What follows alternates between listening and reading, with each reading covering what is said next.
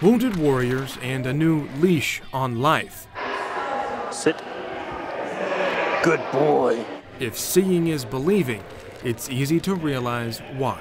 They are a unit, they are a team, they cannot be broken. Tri-State Honor Dogs rescues local shelter pups and turns them into tail-wagging miracles for vets and first responders. After 28 weeks of training, tonight is the first ever graduating class. It's the difference between night and day and life and death. Reuben Payne was deployed to Iraq for a year when his Humvee rolled over. I was the gunner, and so I had the entire Humvee on top of me.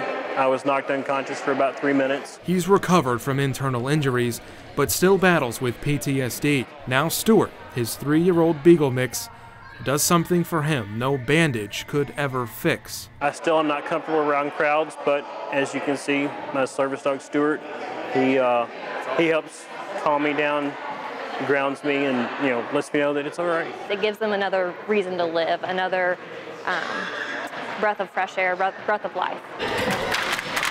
For some vets, that's easier said than done. Yeah, readjustment wasn't easy. Matthew Templeton still struggles with depression and PTSD. But with Sparta by his side, the road gets easier.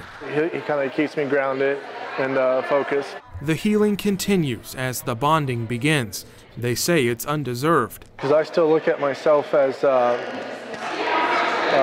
not self-deserving. No, sir, I'm not a hero. The men and women that died were heroes. I always put everybody before myself. It's very hard to feel that I've earned anything. Truth is, honor dogs feel no one deserves it more. They serve for the country, they protect us, and the least we can do is give them a dog that will help protect them. Good boy. In Evansville, Stuart Hammer, Eyewitness News.